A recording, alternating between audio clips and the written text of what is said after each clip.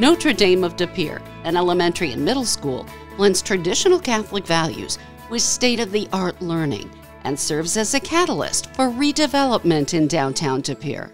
When we talk about community impact in regards to this project, one of the first things I think of is just bringing families into the city that might not otherwise come this way.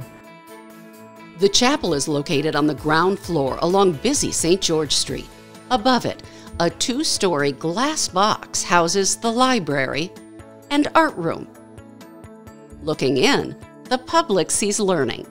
Looking out, students see opportunity. They see the world beyond, they're connected to it, they know that their world is more than just within these walls. Glass throughout the school represents transparency, and open spaces encourage relationships. Philanthropists Jim and Miriam Malva financed the project in exchange for land along the Fox River, where the old middle school was torn down and the Malva Cultural Center is being built.